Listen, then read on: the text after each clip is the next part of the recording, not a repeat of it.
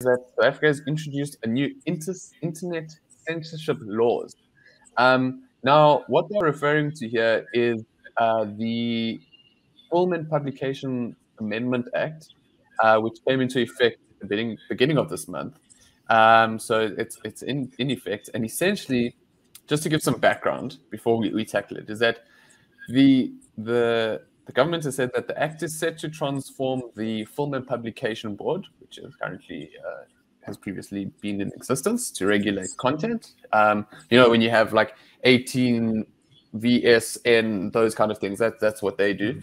And they're expanding its mandate and migrating it from a simple classification of authority to a fully fledged regulator with the legitimate powers to issue and renew license certificates, accredited distributors, and impose fines in case of non-compliance. So essentially what they're doing is to try and adjust to the fourth industrial revolution, and sort of try and regulate content distributed online.